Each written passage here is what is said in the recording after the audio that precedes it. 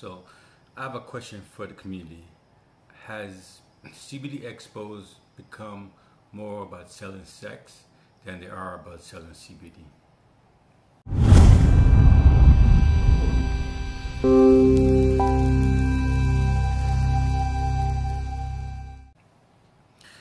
The reason I ask that question is if you look at the trend now, when you go to expos, it's all about just selling sex. Hot girls being reps at the expos selling CBD products, and most of them don't have any clue about CBD or what it does or any other cannabinoids. And so this begs the question: are CBD expos about selling sex now instead of focusing on CBD?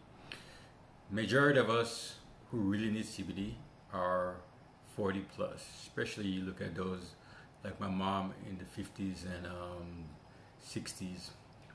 So are we catering to them? Are we just catering to young boys, who really don't use CBD? It's all about smoking weed. Then you have to look at who the driving force behind some of these brands. They're just men, and most of them are men who come from the vaping industry.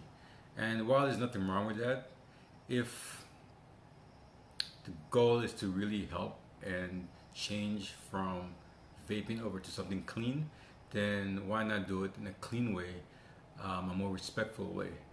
And women have been fighting for their rights for the longest.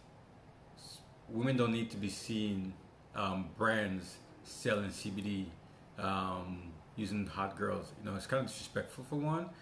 And from what I've seen, some of these brands here, they hire the hot girls because it's a hot girl, so they get to watch the hot girl at work all day long while trying to get her to help them sell CBD. They would rather fire an older, more mature woman with more experience when it comes to cannabis and hire a 20-year-old good-looking girl who have no experience in selling CBD. So that's what's happening. So that's my question. How do you feel about that as a community? When is it time for us to wake up to do better? And is it worth our time going to some of these expos who really don't teach you anything but sell you a product on a platter with a hot girl in a bikini behind it? Let me know your thoughts. Please continue to support us. Always visit www.cbd.how for anything educational. And thank you for those who've been supporting our nonprofit B-Plant at www.bplant.org. Have a beautiful day.